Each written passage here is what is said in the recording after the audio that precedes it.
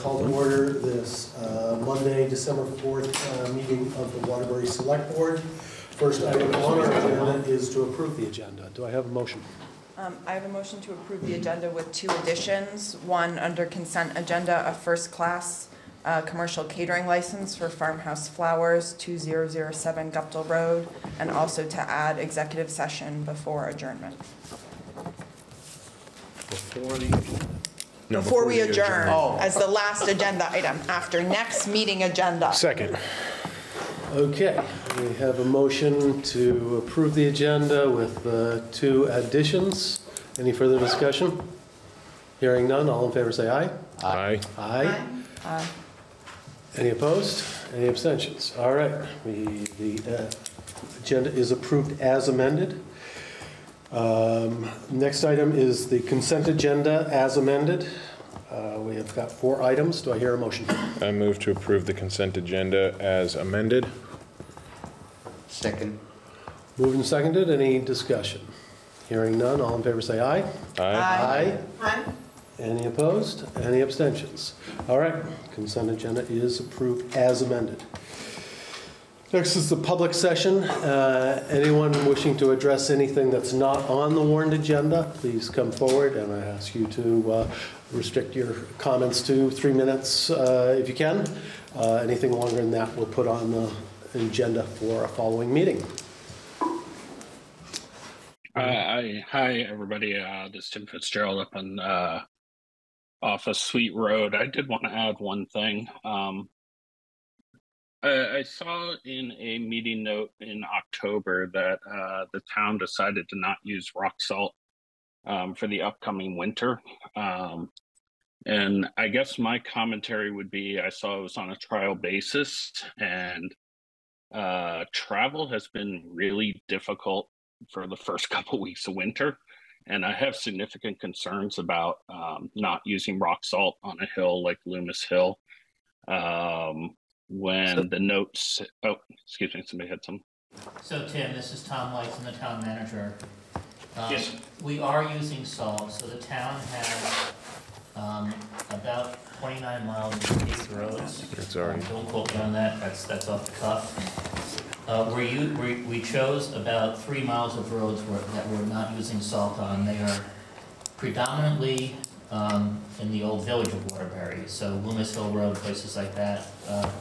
We are using salt. Oh, okay. And this was no negative commentary about the Public Works Department. I know it's been a challenging couple of weeks with snow that is pretty much the consistency of cement. But I just saw the notes in the town, the select board notes that said, there would be no salt being used. And so, I kind of put one and one together and was concerned that we weren't going to be salting, town roads like Loomis Hill, Blush Hill, Greg Hill.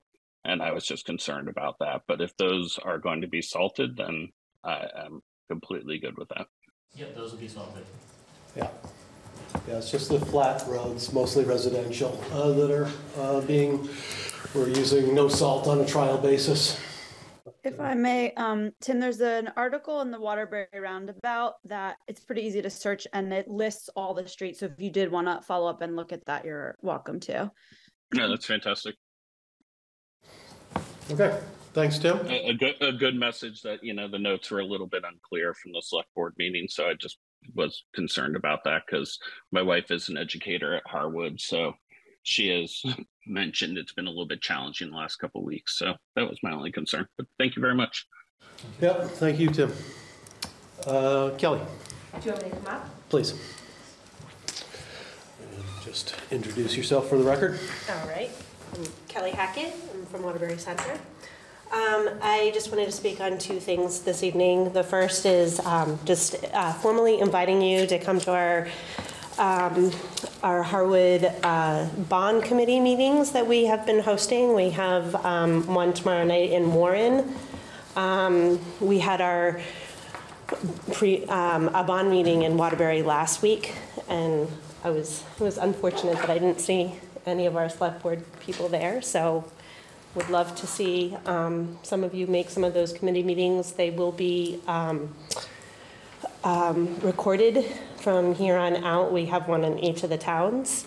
So you'll be able to watch those meetings. There's a lot of great questions that are coming forward, and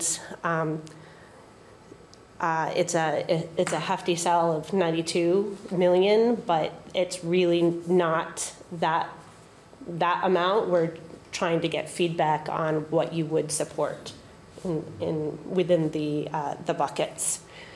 The second thing I wanted to speak about is that my term for school board is up in March, and I will not be running again. So just putting it out there to the select board. I know that you folks have expressed an interest in just knowing who's coming forward. I will be submitting a letter to the Waterbury Roundabout, as well as reaching out to Brookside principals and sharing my letter to try to recruit some Waterbury folks to fill the seat. Thank you. I planned I had a conflicting meeting for the Waterbury one. I hope to make one of the other ones. Yeah, there's, so they're in here. We have all the dates of them.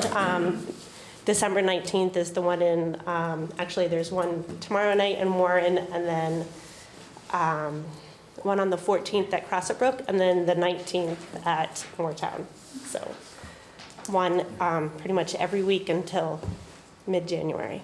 Thank you for doing those. It's really important.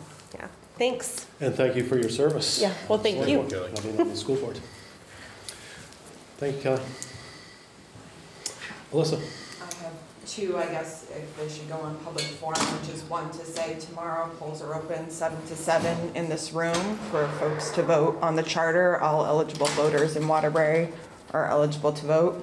And questions to town clerk. And second, the planning commission is having an open house on Thursday for the upcoming zoning rewrite. I'm checking, but I believe 5:30 to 7, also in this room on Thursday for the next phase of the bylaw update.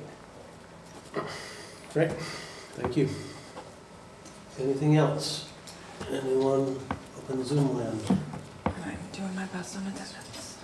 I've been writing the names down. No? Okay. Next on the agenda is the Waterbury Skate Park Coalition, which has requested a letter of support from the select board. Recording in progress. There we go. Late better than never. Just to repeat, the Waterbury Skate Park Coalition has requested a letter of support from the select board for their application for a VOREC grant. They came before us, I think, at our last meeting, and we did approve or gave our conceptual consent to their expanded plans for an expanded cement skate park up at at Hope Davy. Comments? Alyssa? I spoke about this at the last meeting, and I guess I would defer to Tom and other municipal staff. I also spoke on the phone with Katerina, our rec director. I have not responded to the kind folks in the Skate Park Coalition who emailed me, but I would say I would like to support this project. I would say both at this point, my understanding is both the skate park application and the town's application, neither of which have been fully completed. They're both due on the 15th. So my proposal would be that we would authorize a letter of support contingent on final review of both applications with relevant staff, just to make sure all ducks are in a row. You know, personally, I want to support the project. I think it makes sense, and just want to make sure we're being responsible to all involved to make sure we have two strong, viable applications moving forward. Okay. Do I have a second? Second. Second. All right, discussion. Tom, from your standpoint, would a letter of support from the select board jeopardize the rec department's application for a rec application? We don't think so. The applications used to be one application for all the grant funds. Now the funds are subdivided into different buckets. So the buckets that we're competing funding for are not the same bucket as they are. So I think two organizations from the same town are not going to compete necessarily as they would have a few years ago. And then from the town's perspective, we're looking at some of the accessibility paths and then repairs to the soccer field at the ice center to cover the town's 25% share that would otherwise be FEMA work. So we think that can hopefully be done for free in the end. Is that plugged in? Put in a couple of double Power A's. cord? Oh, you killed it. No. Fading fast. Put in a couple of double X's. Okay, thank you. Further discussion, Mike? I assume, based upon our discussion last week, that we were going to have a contingency that, in terms of what they're going to raise a certain amount of money by a certain period of time. Or- Alyssa?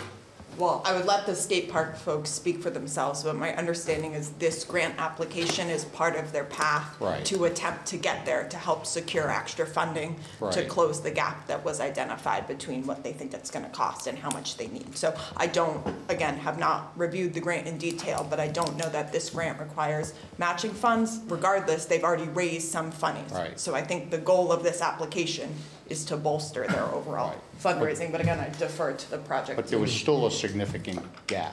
There was.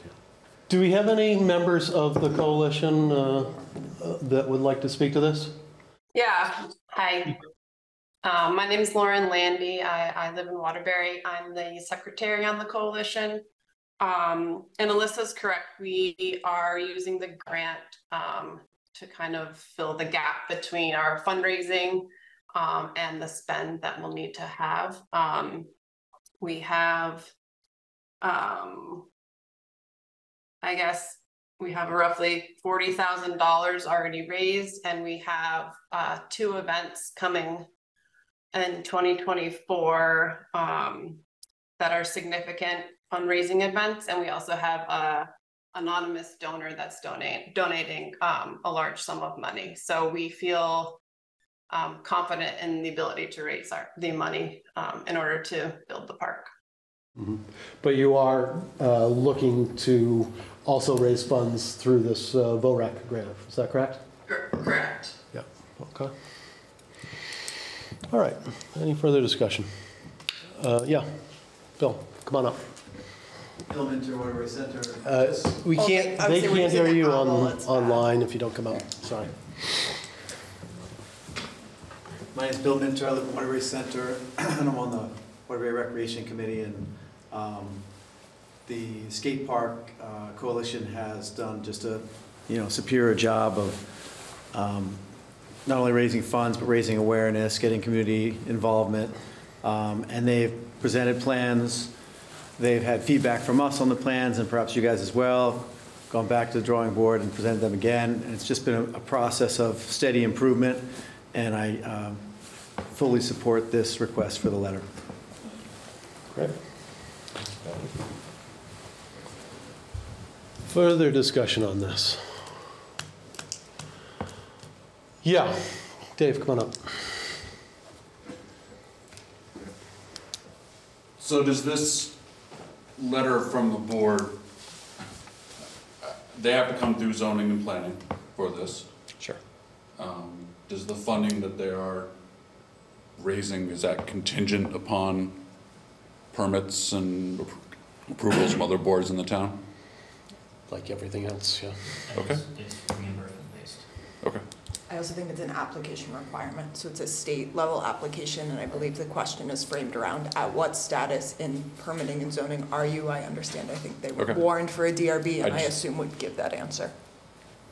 I've been following it, so I just want to make sure that we're all aware They'll be of talking where they to you. are or aren't in their process with us. Right.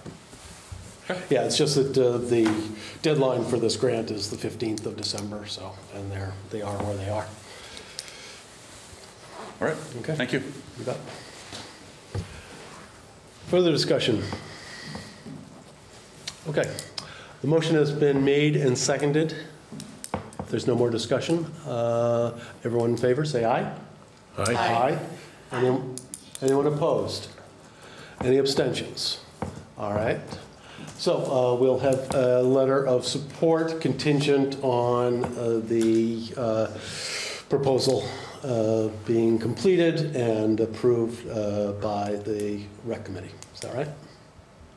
Or I would just say, like, if you want me to amend the motion, authorize you as select board chair to sign a letter of support contingent on review of the full grant application. I may not be available to sign the letter of support. Then we'll just say letter of support on behalf of the town. Actually, upon it. 15th I will be, so yes, okay. Great. All right, yeah, you can, you're doing the minutes, so you can get that exactly as it needs to be. I think it's approved. All right, moving forward. Discussion of short-term rental regulations. Kane has put forth some proposed initial steps.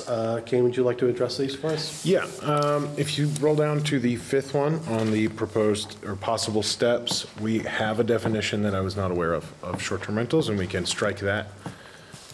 Well, it's not on the books yet, so you're not totally off base. We have a... It's proposed. Yeah, so just, I guess, waiting on a definition from the Planning Commission. Just on that point, you're saying that you're going to propose to use the same definition that the state is using? For now, I would assume, yeah, until we have one from the PC. Okay. Yes. So there are a few things that other municipalities have been doing in regards to short-term rentals and in regards to short-term rentals in the subject of their housing markets. Everyone, not just Waterbury, our housing markets are desperate. Not enough housing, not enough affordable housing. Other towns, especially in Vermont, have rolled out registries for short-term rentals. That includes Airbnb, Vrbo, all the sites. That essentially you create a master list of who is renting on these sites and if they're renting for what extended period of time. All it does is it gets you more info and more accurate information than the state can provide. The state can give you a number, but it doesn't tell you how long they're renting. It doesn't tell you if someone went on vacation for a week and rented out their house for that week. Mm-hmm. But it also doesn't tell you if someone's doing it year-round. And that's the information we need to gather to have an accurate picture of how many short-term rentals are in the town of Waterbury. The state's info is just, it doesn't go deep enough. Stowe recently rolled out a registry. I don't know how. Did they pass it? I'm unsure. I know that it was proposed. I don't know of its passage. But I know they're working on something. Anyway, there are other towns that have done this. I'm not talking about taking the extreme action that Burlington took. We're just rolling out a registry. I want to get an accurate number. I know that would help the Housing Task Force with trying to get an accurate picture of housing in Waterbury. Okay. Along these proposed outlines, there are other ones, not just the registry. There are proposals that are akin to Burlington's or parts of Burlington's proposed or ordinance at this point, where landowners who already reside on the residence may operate short-term rentals on that property, but not outside. That would hopefully prevent large companies from buying property and renting it out for short-term rentals instead of long-term. Other towns have rolled out permitting systems that allow for caps on the amount of short-term rentals to limit their impact on the housing market. And then in the extreme, these are all possible. In the extreme, a moratorium on any new short-term rentals until we can establish an economic impact on the town.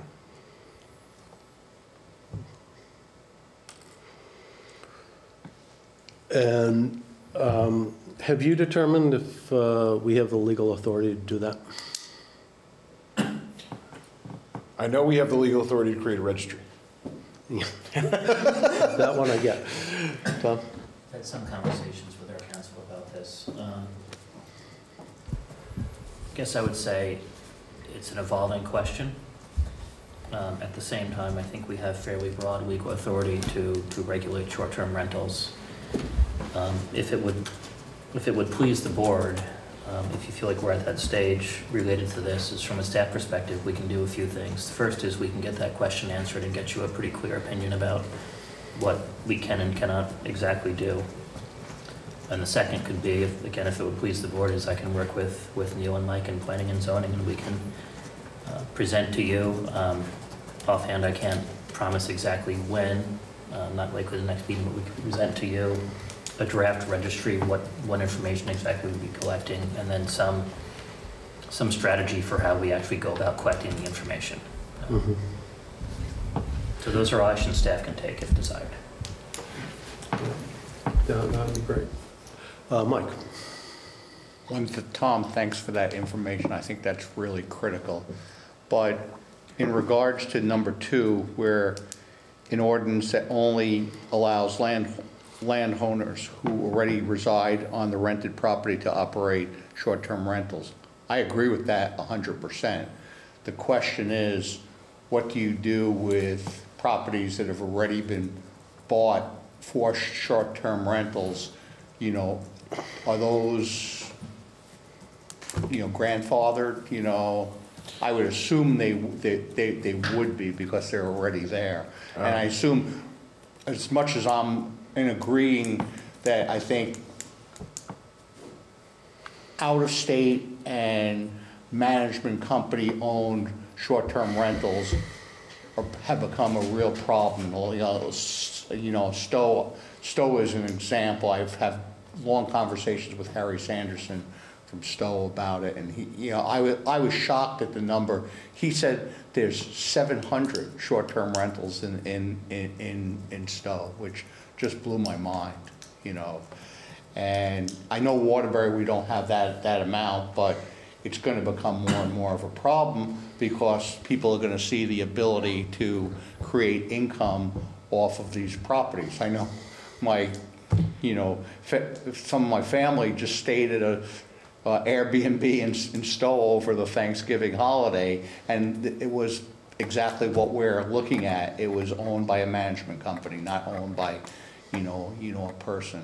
And that's where I think, I'm for, because a lot of people are going to be struggling for income, that I think short-term rentals are a way for a homeowner to create some additional income, which I think, yes, it needs to be regulated, but I do think I would hate to deny people that chance to do something with their property to create some additional income to support their families. Alyssa. Forgive the phone use, just because I got texted definitions before this, but I guess I would say a couple of pieces in terms of context.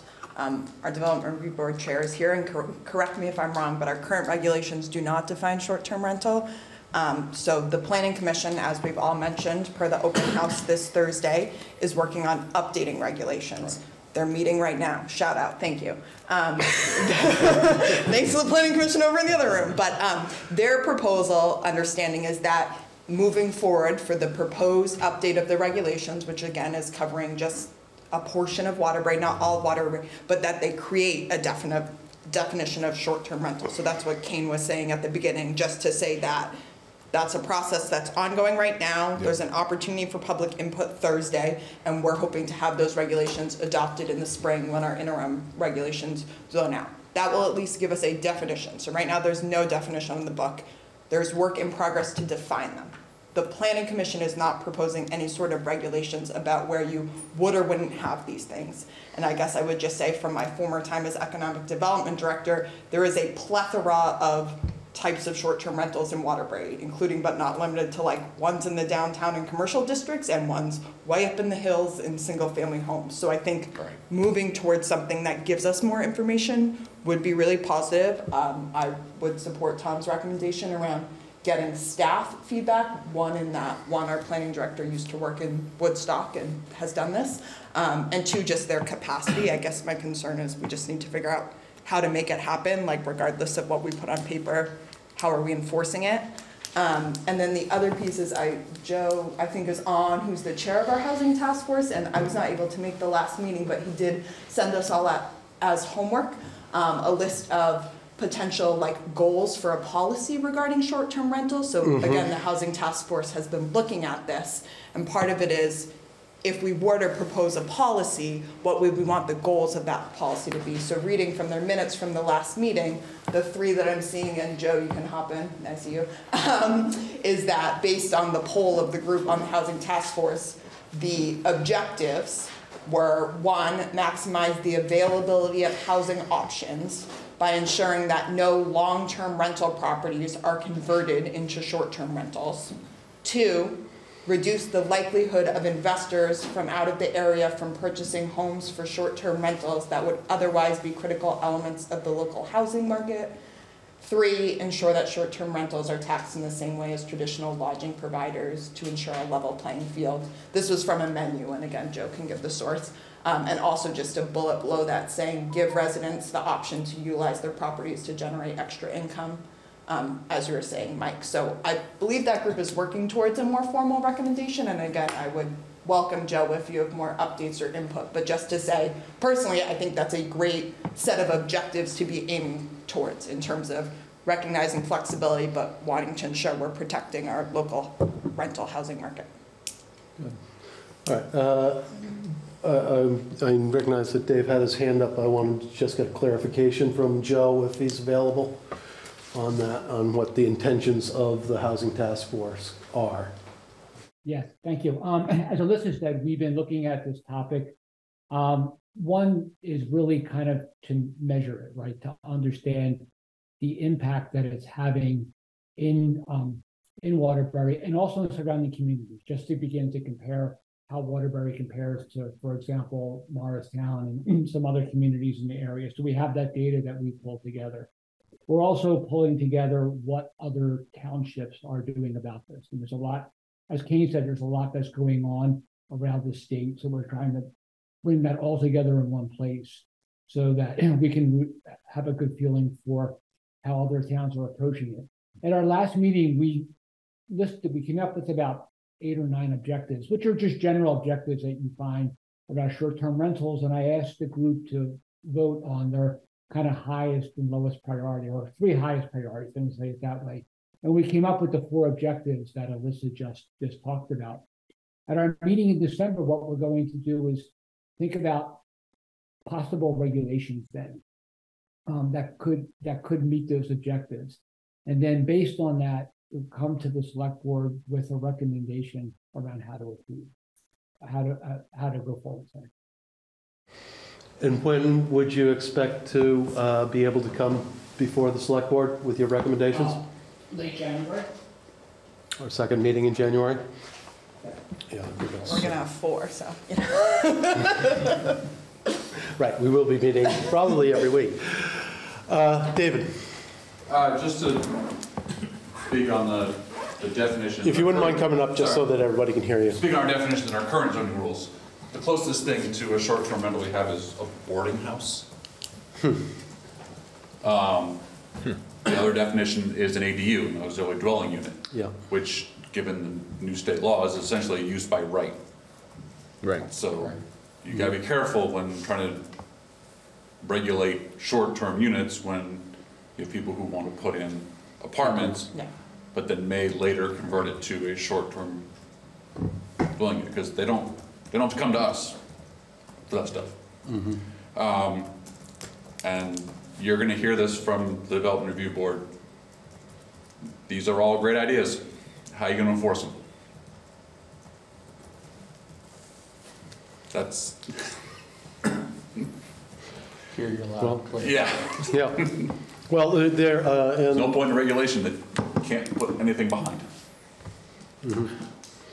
I did listen to a recent Vermont Edition special on short-term rentals, and they had the head of the select board from Killington and Chester, both of which have instituted registries, and they felt that although they don't have very strong compliance enforcement. They felt as though they were getting pretty good compliance with it just by reviewing what's being advertised and people talking and just the town's influence on its neighbors. But that still requires someone to do the work to find those units and then enforce the rules on them. Right, and I've got another question for Tom, which is, what is the cost going to be for implementing a registry and perhaps some of these other potential regulations that we're discussing? Okay. So I can somewhat answer that. Okay. So the 2024 draft budget, which you'll get your first peek at in a couple of weeks, will, I really hope, will include funding for a software package for planning and zoning, which we haven't had before. That's a transition away from paper. That's a process. So in my mind, I was thinking 2024 is the year to modernize on that front, to begin some better enforcement. Now that I think we've got a good stable staff, what we have now, and then the 2025 budget would probably include,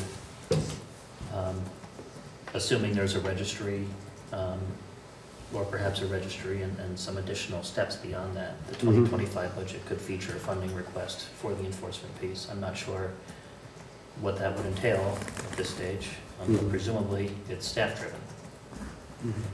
And some towns are proposing a fee to accompany a registration, so that would create a new revenue source to support. It's also going to have to be condition-driven, and it's also going to have to be some sort of deed or record-driven. Because if I put an apartment on my house now and rent it out as an apartment, but then sell it in 5 years, how is that new buyer going to know that there's something that they need to do if they want to change the status of that ADU? Right. Yeah, Ken. I'll say the quiet part out loud. Last meeting and a few meetings before, we had the state police sitting here asking us to write ordinances so that they could enforce them. Right. We have enforcement, we just have to write the ordinance.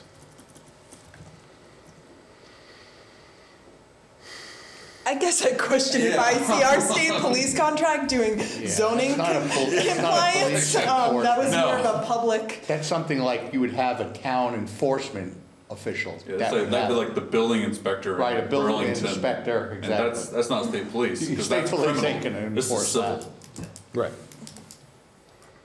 Yeah. There needs to be some teeth in the town staff person that's following up on this, as well as the conditions and stuff that the Development Review Board puts on permits. That's not state police to come up on that. That's zoning administrator, town staff that needs to follow up on that and make sure those are being followed. But I think, to take your point, King, like, enforcement is a policy and a funding choice. Like, we can make that choice to create and staff a position as Tom proposes if we need to do that. I think my question is, like, to what extent? I mean, it sounds like, I think I'm encouraged to hear this timeline for January, just in terms of, we talked about the zoning rewrite is already in process. I think this is a question we can anticipate getting in public hearing during that question. And I think us having an answer about where we are, I want to thank Kane for pushing this, because I will say, I, for one, am on the housing task force and have been like, well, keep gathering the data. And so I appreciate you bringing it to this forum, and I think, and moving it forward and highlighting it as an issue. I guess, to me, what do we see around next steps? I think Tom and staff's input around what is legal and practicable, short and long term, for municipal staff to implement would be great. I think the housing task force is discussing this in December. We'll both be there, and then we could plan for January to look at a more formal. I guess I would also think, like, thinking ahead of town meeting too, in terms of public messaging, but. Well, and the other thing is, Waterbury is not the only town Scope's issue. Others, they see it to a much larger degree, including Burlington, Stowe, Killington, others. And I think they've got a lot to learn for how they're addressing it and what's effective and what's not. I think it's a little too early with some of these towns to see what's effective and what's not, because all these rollouts have been in the past 365 days. Everyone's rolling it out as fast as they can because it's a growing industry and no one knows what the end of the road looks like. So as the towns start rolling it out, hopefully eventually the state will step in a little bit, but until that happens, we need to, it is my view that we need to at least shield ourselves a little bit and see what's going on the ground, because if we don't, we just have an industry in a lot of areas that we don't know anything about. So Tom, would you be able to let us know whether we could implement a registry and include that in the budget for 2024? Yep. I guess I am reading the chat, which I would normally, and Amy, do you have a hand up? And I do, yes. Sorry, Amy, I didn't see it. I didn't put it up. Sorry.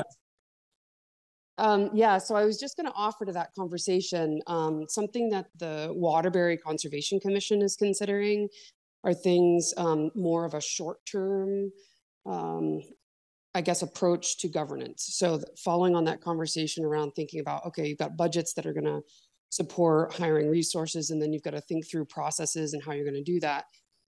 Something that we're looking at as an interim to how to fulfill longer range goals like that are putting in place like checklists. So when projects are being reviewed, they're reviewed with like some screening questions in mind, and perhaps there might be something at the development review board level or the planning commission level that they could adopt something of that practice that might help kind of get a handle on Airbnb permitting requests or things like that as they're coming in. There's currently no requirement to request a permit for an Airbnb. I'm sorry, Dave, could you repeat that? There's currently no mechanism or requirement to request a permit for a short-term rental. Yeah, there is no permitting process, right? Right. Yeah. Okay, so we have some work to do. Tom is going to get back to us with some answers that came up during this discussion. The development of the housing task force is going to be addressing us in January. Anything further that you would like to be done? Has somebody else got their hand up? CG, is there her hand up? CG, I think that was Lauren. Looks like Sybil. Okay. Well, Sybil? Oh, Sybil's iPhone? Oh, yeah, Sybil. Sybil's iPhone. You have your hand up? I think that's the cursor. Oh.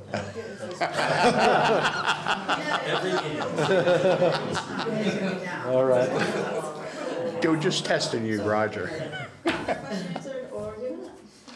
Danny, we didn't hear any of that. At least I didn't. Sorry, go ahead.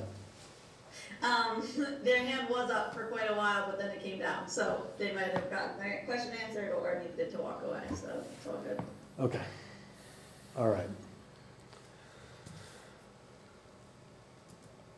Any decisions that need to be taken tonight, other than what we've already discussed? Do we need to? I don't think we can. I don't think we have the information. Authorize Tom to begin. I think I've got that. Yeah, you've got the author. Okay. And I would say there will just be a Zoom for the next housing task force meeting. Sorry, Joe, in advance, but if folks do want to weigh in on a more nuanced level around specific policies, that will be an agenda conversation. Just thinking about that's going to be one forum ahead of our next meeting in January. So for folks with whatever interests that want to get more into the weeds of what policy, that's another forum that's available.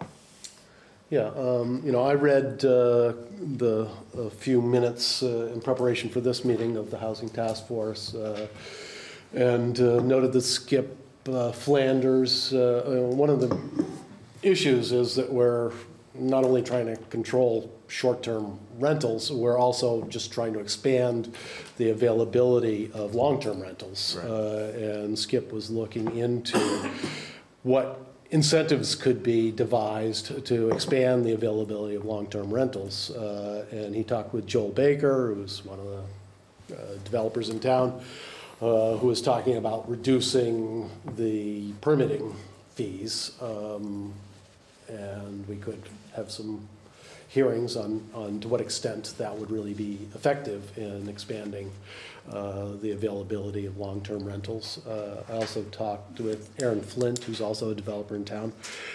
And he was looking for just a more even playing field. He feels that as a developer of long-term rental units, he gets a lot of regulation, whereas people put up short-term rentals with apparently very little regulation. And he feels like just to even out that playing field from a permitting standpoint would make sense. He also suggested that we look at lot sizes and parking requirements, which I believe are being reviewed by the Planning Commission at this moment. So all of those are still in play as far as I understand it. Okay, any further comment on this? Hearing none, let's move forward. The FEMA buyout conversation. We have our first application for a FEMA buyout at, is it 36 Union Street? 36 Union. Potentially one other Union Street coming in a couple weeks. Right, and possibly North Main Street as well. Correct. Yeah. All right, Tom, would you like to talk to this? Sure. The most important thing to talk about here is outlined in the deed restriction. And it's really the bottom of the first page and the second page. And the long and short of it is that state emergency management through FEMA, if a buyout is ultimately approved, has to be approved by the Selectboard first. Normally there's a 25% local share. As of right now, the state is covering that share. I don't know if that 25% share is going to be in place forever, so I've encouraged property owners who are interested to start the process.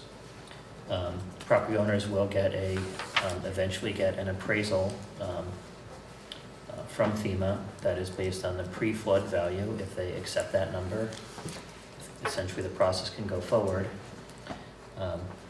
State emergency management, paid for by FEMA, essentially levels the property and gives us a clean site. FEMA covers the cost of deconstruction? Correct. In the end, that property has really substantial deed restrictions, cannot be developed. We could use it for recreation, and we could put some very minor structures associated with that. We could put, in theory, public bathrooms.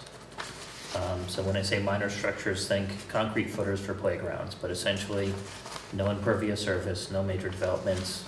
I've inquired about a park and ride, and the answer is yes, that's possible. You cannot put gravel or shot rock or anything down. It's a dirt park and ride.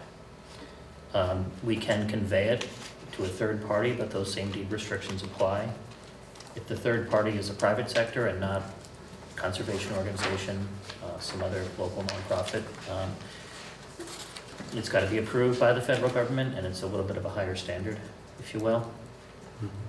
So the simplest and best way to think of it is it's ours forever. We don't have to maintain it. We can simply let it grow and become forested. We can mow the lawn if we want. In terms of our grand list, the property has a pretty low value as of today. So in terms of tax revenue, it's $500-600 a year, not a meaningful amount. Same would apply to the property that's being looked at. So from a revenue perspective, it's really mostly a non-issue, I think. And I think in addition to deed restrictions, I just want to reiterate that the 25%, that's not our cost. That would normally be our cost. It is not the cost today. The other piece is this property is on the market as of today, and so the owner nothing here binds the owner at this stage to anything. So if the owner gets a favorable number and wants to sell the property, they can sell the property. And then the new owner could also apply for... I don't believe so. I believe there's an ownership requirement that lasts a period of time. I don't know offhand what that is. And I had an inquiry from another property owner who was commercial. And the answer is if it's for primary residence only. I do recommend that we go forward with this. The property was I think pretty badly damaged during Irene, pretty badly damaged again. I was inside of it after or post flood, and it's not great. Yeah. The pictures are up on Zillow. Yeah. And I just think in the end this would be a property that we'd have to give them a fair amount of assistance during any future floods. Yeah. Which as we all know are going to be Right, difficult. that would be my concern, is that are we going to be facing this again? Mike? The only question, as much as I'm for this, it's very similar to what our USDA deed restrictions were, so I'm pretty familiar. Nothing raised.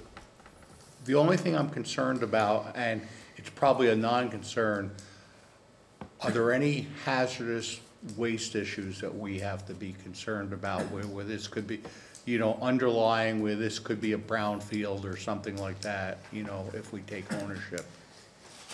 Not to my knowledge. That is in the second part of the packet. So that's part of the review. Right, I saw that. Done by the federal government, and but it's a little check off or something. I don't have all the details at this point, and this just came in late last night. But the long and short of it is, from conversations, is the federal government does their own testing as part of the process, so we should get a clean site. So FEMA, So FEMA would not move forward if it was had brownfield consequences? That I'm not 100% sure of. I haven't gotten that far with the hazard mitigation officer at the state. Okay. I think that would, you would be correct on that assumption. Wow. Well, Roger loves pocket parks. I really do. It's not a bad location for one. Yeah. We have some abutting landowners in the audience tonight. Would you care to comment on this? Yeah, I would. Tabitha, come on up.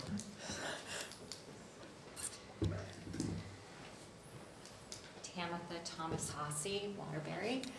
I would just hate to see another person go through what we keep going through down there. So I think that, a little park, anything that the town would own and then keep the town from having to continue to bear the burden of continued flooding would be ideal. All right, thank you. All right. CG this time, sorry. Yeah, CG. And could you identify yourself, please, for the minutes? Good evening, everyone. This is Cheryl Board, and I'm sorry if I missed it, but where is this property located? 36 Union Street.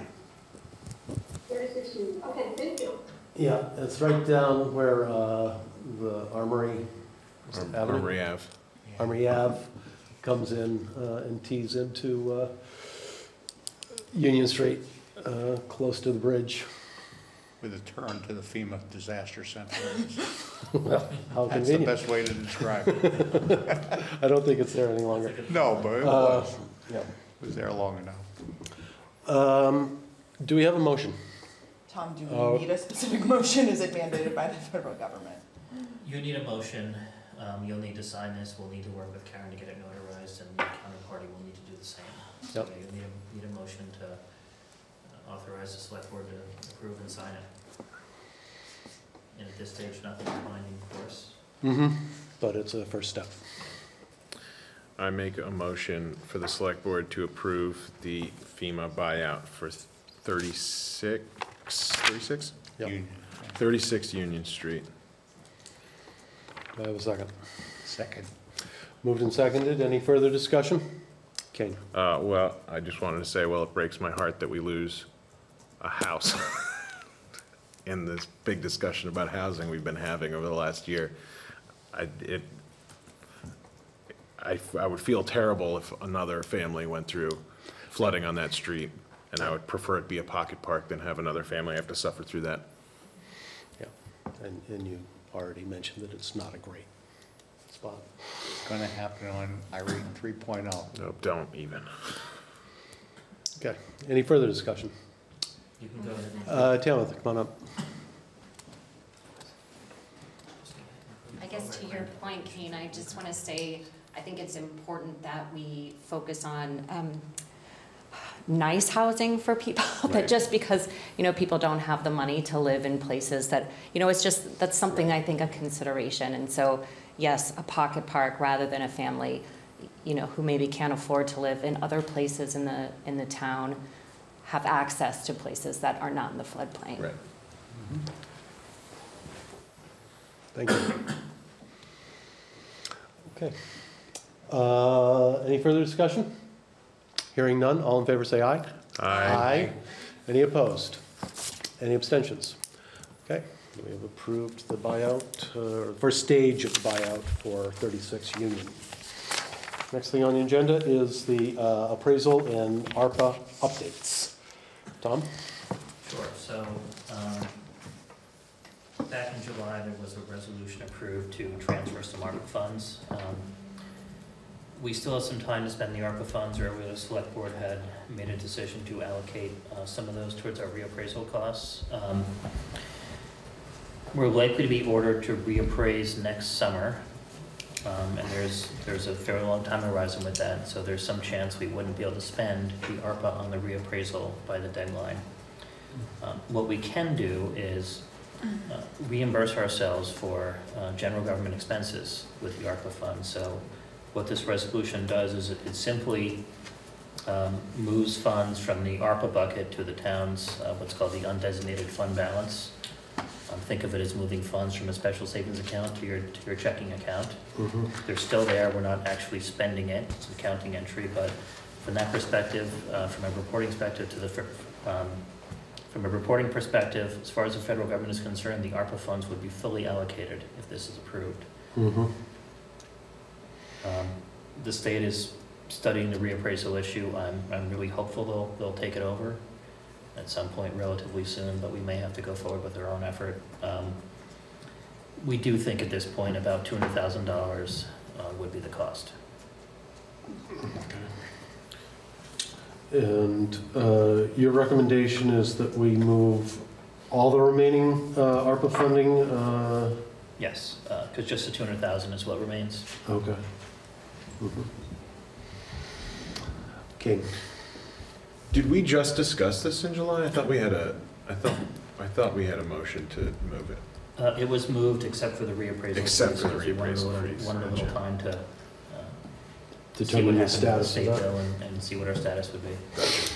Right. Okay. What happened is the old rule was there was an 80% rule. Once the state believed your appraised values were 80% of the market, they made you reappraise.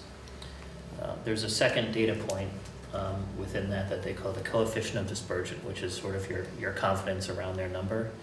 And they've now said 80%, or the coefficient's got to hit a certain point. So we met the test for the coefficient.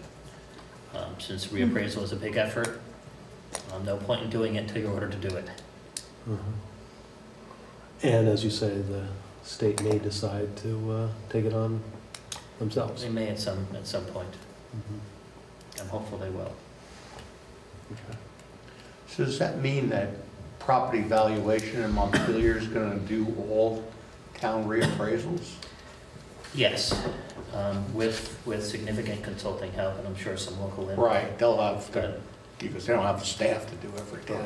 What the proposal that was discussed last year, which didn't go forth, they determined that we need some more study, but what was discussed was, in essence, dividing the state into regions, I think counties, and simply doing them all at one time. You get some economies of scale. Right. Town boundaries are not necessarily real estate market boundaries. Right. So there's, I think, an efficient, little better way to do it on a regional basis, and probably to save costs for everyone. So that's why I think the proposal made a lot of sense. Do I have a motion on the reclassification of the remaining $200,000 in ARPA funding? I make a motion to reclassify the designated $200,000 for town reappraisal back to where we were gonna. These 4 lines in the bottom. Right. To expenses as noted. General government regular pay, lister regular pay, planning director pay, and zoning administrator pay. Do I hear a second? Second. Okay, further discussion? Hearing none, all in favor say aye. Aye. Aye. Any opposed? Any? Danny, you're opposed? I think she was delayed. No, there's a delay. Oh, okay. I think that was a yay. Just clarifying. Okay. Now any opposed? Any abstentions? Okay, it is approved as moved to reclassify. All right, next item on the agenda is the Armory Ave High Street land use. Tom, can you address this? Sure. Interesting, different conversations had in town hall when your zoning administrator was a real estate agent and thinks of land a little differently sometimes. But we own 3.3 acres along Armory, right across from the school, essentially from High Street to Hillcrest Terrace, the whole parcel. Piece of the land is permanently preserved, and that was part of an agreement that my predecessor negotiated to build this building. That this land, DAC Row, was bought using Land and Water Conservation Fund dollars, which is a federal source. This land had to be permanently preserved for recreational purposes. Since there was a chunk of it used for that, a chunk was added off of Armory Drive. So it was a trade. It was a trade. Took some time and effort for that to happen.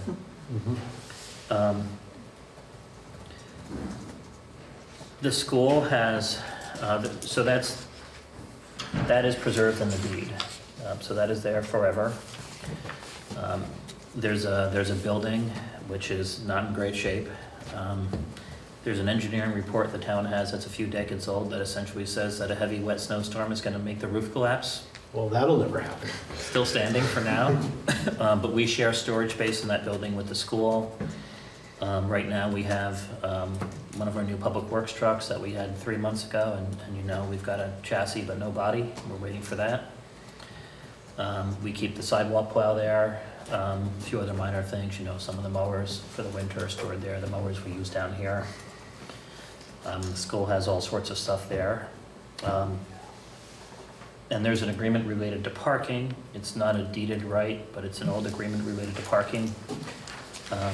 We're going to meet with the school soon enough to discuss that, but you know, anecdotally, we think the school needs 15 or 20 spaces, and so there's likely a way to move the line a little bit and perhaps rearrange the parking to give them that room. But the long and short of what we think from a staff perspective is, despite the encumbrances on the lot, despite the parking needs, the other piece I didn't mention is on the far side of the lot, there's a walking path from the school back to the preserved land that's pretty actively used during the school year, so we'd want to preserve that. Despite all that, it appears to us that there's some land on both sides, on both High Street and Hillcrest, that could in theory be developed. I've talked to Public Works, Bill Woodruff and other staff, and part of my message was that it's really hard for a town to buy property. It's really hard for the town to negotiate and get a reasonable market price. Anytime the town wants to buy property, word gets out pretty quick. You're perceived to be a rich buyer. So I said, I don't want to be short-sighted and give up land that we might regret in 20 years. And the answer is no one can come up with a plausible idea that any way we'd use this. Bill Woodruff has said he needs the storage, so he really wants to maintain the storage, which the school also needs it too, presumably, so we want to maintain that. But they've been very amenable to carving out some pieces of land, and I've been kicking around a little bit of ideas internally, and so the thought is, if the select board has an interest in us investigating this further, we could, I think a logical second step is to work with legal counsel, make sure we have 100% clarity on the encumbrances of the land, talk with the school and make sure that they're not vehemently opposed and hopefully amenable to some of the changes and potential development here, and then talk to the housing task force about maybe some of the options that from a staff perspective could work. After that, if we pass those hurdles, which are not insubstantial, so we may not, we would come back to you presumably for some public input process. And then obviously any sort of permitting, any of that would go before the relevant boards. So you discussed what parts you're not looking to develop, but how much land are you looking to develop and potentially? Off the cuff, if the goal was to maximize development there, and I'm not sure it is, and that's why this is the start of a conversation, but if the goal was to maximize development, I think you could, in theory, on the High Street side, perhaps have somewhere between 3/10 and 1/2 of an acre to be used for development, and that could accommodate a fair amount of housing. And similarly on the Hillcrest Terrace side, I think a similar sized lot could fit. Isn't that Armory Street? Depends who you talk to. On half the maps it's Armory Street and half it's Armory Drive, or Armory Ave. Okay, but where's Hillcrest? Hillcrest is the top cross street. So if you're behind the elementary school. Hillcrest is past the storage shed. Past the other storage shed. Okay. Right. On the other side. Okay. So there's encumbrances on the land. I'm sure the neighbors will be highly interested. The school's got a vested interest here too. And you're not going to mess with the light pole, Correct. Waterbury's light pole? Correct. We want to leave that alone and be careful that anything proposed would not necessarily impact the view of that. So it's not an easy lot to develop per se. No. But our thinking is it doesn't cost us any money to pursue these ideas, and it could result in potentially some new housing being built. It could result in the town selling a lot, which would be a cash infusion to the town. The main focus is just thinking about the housing crisis, and I think everyone seems to use that and agree on that word crisis. And if there's a lot, or perhaps a few lots that can be developed, it would be, I think, worth their interest in exploring that. So all we're asking at this stage is some blessing to go forth and try to explore this and see if it can be advanced. All right, Alyssa. I'm just noting, it looks like our internet connection is unstable, so apologies to the friend at home. It's been a rough internet day in Waterbury for those who have been here. Tom, could you just repeat the 2 streets that potentially would be developed on? Sure. So the bottom of the parcel at the intersection with High Street, and then the top of the parcel near Hillcrest Terrace. Thank you. So on each side of the garage. Yes. Yeah. So you're just looking at that skinny strip? No. Pretty good sized chunks on the. Are they looking at the whole white area? Yes, but I think the town is going to maintain the old Armory building, which is now a storage shed, as well as a certain amount of parking directly east of or west of there. And then, so the developable areas would be. So all the hatched area can't be touched? Cannot be developed. Right, that's Correct. conserved. And we would want to maintain a walking path towards it, which is currently above the Armory building, which the school uses to get into the thatched area. Mhm. And the pole is about where the line of the conserved area is? Or? I believe, yep, it's marked. It's a small circle. Oh, there it is. And it's in the first thatched area. Okay. Well, I don't get, where it says land, land conversion for library and land conversion for fire station. The fire station was an earlier agreement. Okay. Yeah. Got you.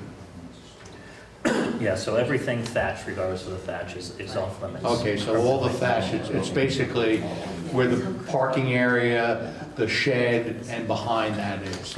Yeah, so I think in theory, at the bottom of the hill, towards the bottom of Armory, the longer rectangular parking area, right, that could potentially be moved a little bit and shortened to give a little more room for development. Okay. And to give perspective, just down the road in the High Street is a 9-unit apartment building, and that's on about a half an acre. So I'm not proposing offhand a 9-unit apartment building, but I'm just giving that to illustrate it doesn't take a lot of land to put a pretty substantial amount of housing. Okay. And all this is developed downtown, served by water and sewer. Yeah, that's key to developing housing. All right, do I have a motion for the town to further explore this opportunity? Second. Moved and seconded. Any further discussion? Surely, David. No. Not a word. Okay, hearing none. All in favor say aye. Aye. Aye. Any opposed? Are you opposed? No, and I'm not opposed. I'm waiting for it to see if any abstentions? All right, the motion carries, and we will. Do you have a time frame, Tom? When I do not, and much of it doesn't depend on me. I'm going to be focused on the budget, getting all that ready. We're moving into the holidays. I would hope we'd have something before the housing task force in about a month. Perfect. Thank you. And Roger, 2 points just to say out loud is that, as the minutes will reflect, this is just a preliminary investigation of staff looking around potential constraints, and the map that we were provided will be in the minutes for this meeting, which will be posted on the municipal website for folks who are interested. It's just a copy of the deed of the property. At this point, I Quite well use the noted. word, it's not a staff proposal, it's a proposal. They're investigating constraints. Interesting. Okay. Before we go into executive session, shall we discuss what will be on the agenda for the 18th, and then also decide the dates for meeting, the first meeting in January? Yep, and Cheryl did have her hand up. It just went down again. Sorry. Okay. Cheryl? Here's my concern with the High Street development. There is already a problem with people who go to visit their family on High Street because of the parking situation with the school. Taking away some of that parking lot might cause more of a consternation. Just something to think about when you guys are looking at constraints. There's times I go to help my parents and I can't park. I have to park in another neighborhood to get to their house, which is not right. So if you're going to add more housing, it's going to take away more parking where the parents are supposed to park, which they don't, but they should. It could be a really big constraint for the people that live on the High Street area. That would potentially be another parking bigger issue for those people that live on that street. Many people do not have garages, so they pull into their parking lots as best they can in the winter, but tend to obviously park on the street in the summer. So I just want to point that out for folks that do live on High Street. That could become a bigger issue for them. Thank you. Thank you. We'll Appreciate that. ask the town to take that into consideration on their further exploration of this option, potential option. Okay. Next meeting will be the 18th of December. I will not be here. I just want to make sure that we have the chance to have a quorum. Is everyone else planning on being available? Danny? And Karen had sent. And as she said about the Board of Civil Authority, it's gonna meet at 6. Right. We have one abatement request, and we have one individual who has requested an abatement. I've gone through, told him about the legal process. He's got the form in front of him. He has promised me he will be filing it, so we may have 2. Okay. And so that will, well, the Board of Abatement will be meeting at 6. The Select Board will be meeting at 7. What else do we have proposed on the agenda for the 18th? Skip. Yep. Oh, Go ahead, Danny. We just lose the internet again. Oh. Frozen in time. You froze. No, you're back. It's a good. I'm not sure.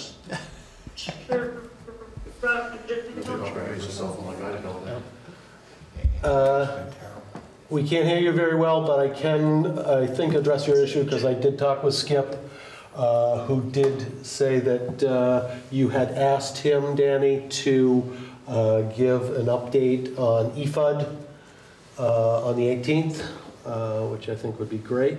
So we can put that on the agenda, and you can let me know how much time. I can talk with Skip as to how much time he might need to address those issues, which would include plans for EFUD's expansion to serve a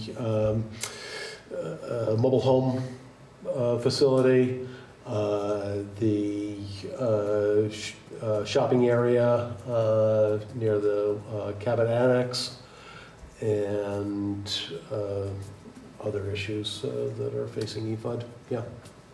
When you say mobile home facility, do you mean like a mobile home park? Eastwind Mobile Home. Oh, Eastwind, okay. Yeah, Eastwind, I guess it's called Mobile Home Park. I was like, is it a place that makes mobile homes? I didn't really know what you meant. Not yet. Yeah, no, the Eastwind Mobile Home Park. And so, yeah, we've got that. Anything else that people are aware of? Alyssa? I was just gonna ask Tom, is there anything budget related at that point, or is it Yeah, too early? I'll have a full draft. So just that light agenda item, Yeah, that is just full draft budget. What was the light agenda? But we're not gonna be debating each line item at this point. No, I'd like to. Overview. I'd like to give it the full overview of some of the major decision points, and there will be some moving parts where the numbers will have to, still coming in, will change a little bit.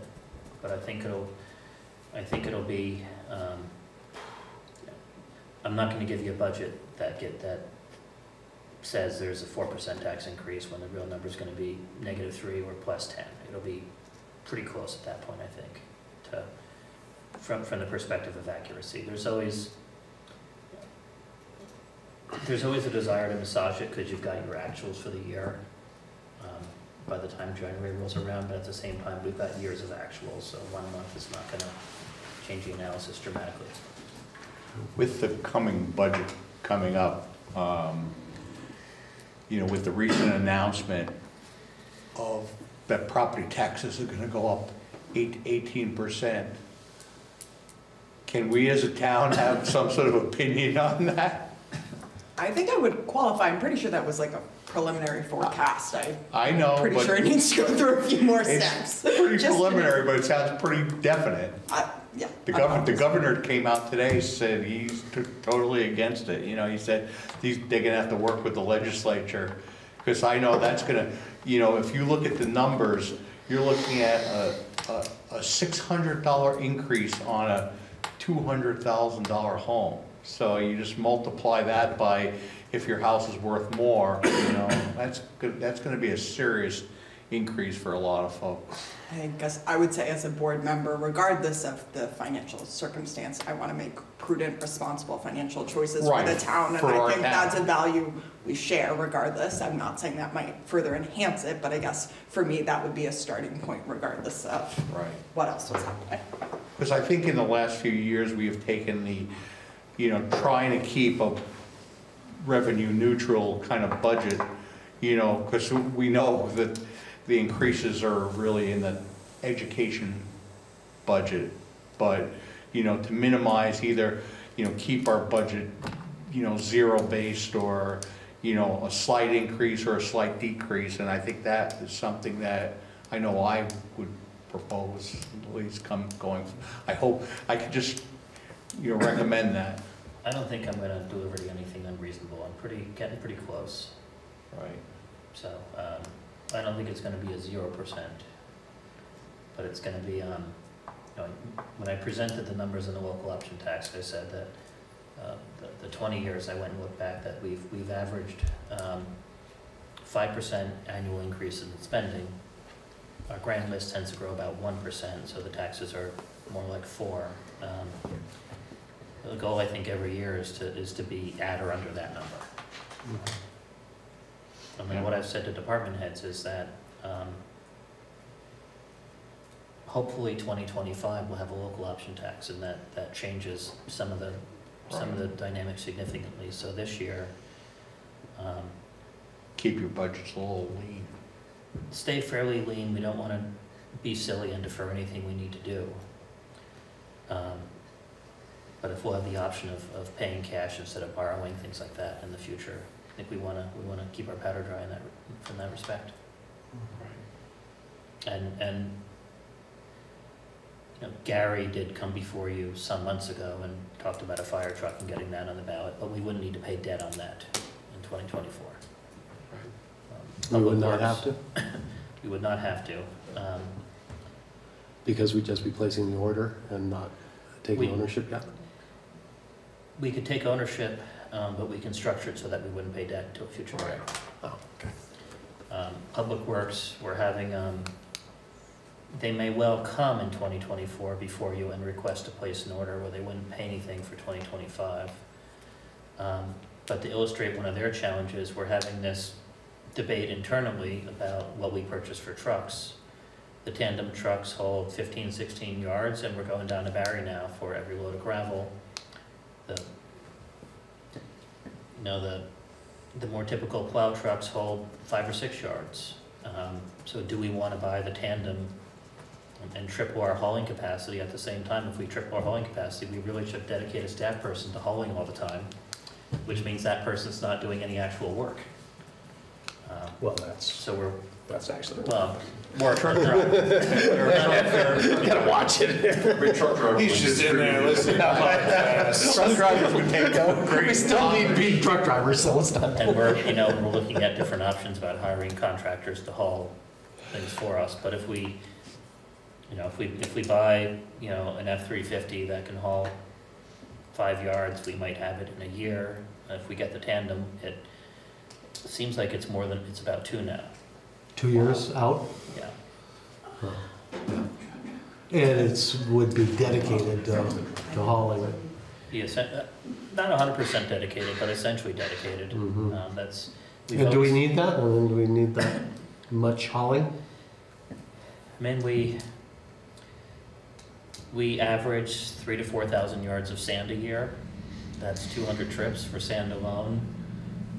Gravel and crushed stone, depending on what we do, is a similar number. So if it's 600 trips alone to South Barry, I mean, you can do a bunch in a day. It's a lot of diesel. But it's a lot of hauling. And if we want to do, a bigger road project, pick a couple thousand feet of a gravel road, throw in another few thousand yards right there. So it's a substantial amount of work. And we do have another gravel summit with Duxbury coming up, right?